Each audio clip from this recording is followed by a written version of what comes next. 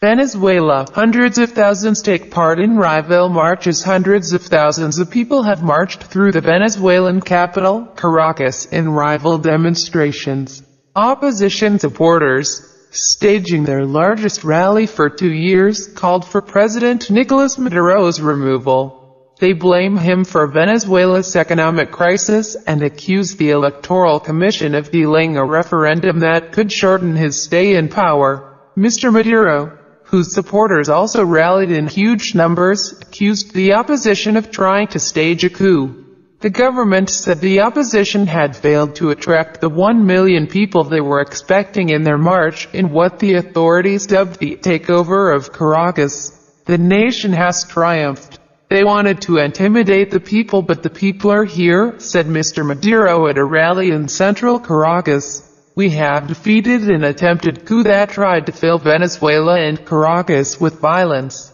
Death, he said, but opposition leaders said their protest had gathered at least their anticipated 1 million people. We have shown to the world the importance of Venezuela and how much it wants change, said opposition politician Jesus Torrealba, dressed predominantly in white.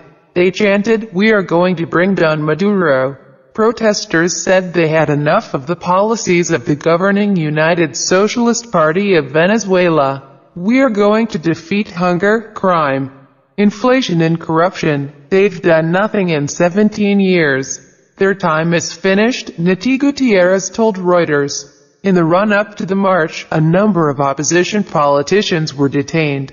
Last week, Daniel Ceballos of the opposition Popular Will Party was returned to prison after having spent a year under house arrest awaiting trial on charges of rebellion. The Interior Ministry said he was planning on escaping from house arrest to carry out acts of violence during Thursday's rally. Mr. Ceballos was one of the politicians arrested in 2014 over violent anti-government protests that swept through Venezuela at the time.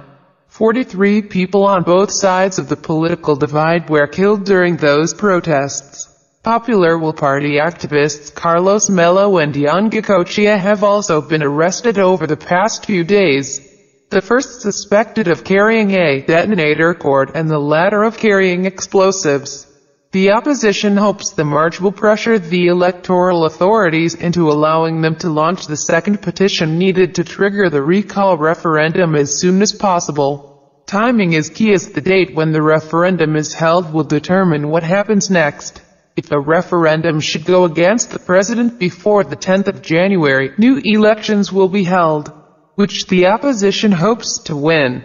But if it is held after that date and Mr. Maduro is recalled, his loyal vice president will serve out the end of his term until 2019.